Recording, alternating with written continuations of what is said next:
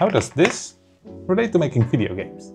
Well, this is Perlin Noise, and you might not even aware, but it's often literally shaping the world you play in. So, how does it work? Unlike pure randomness, like this, Perlin Noise produces smooth, continuous values.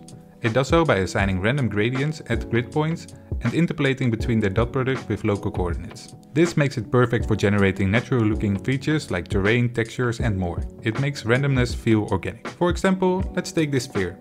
Apply Perlin Noise and suddenly you have a realistic looking planet. Or let's add this plane to this terrain, apply Perlin Noise and suddenly everything seems like it's underwater.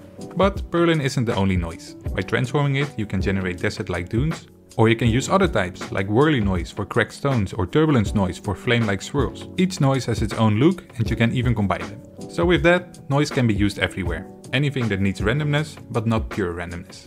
And it also shows how beautiful mathematics can be when you visualize it. I hope you learned something new and follow if you're interested for more, as next week I will be covering this. And as always, happy coding!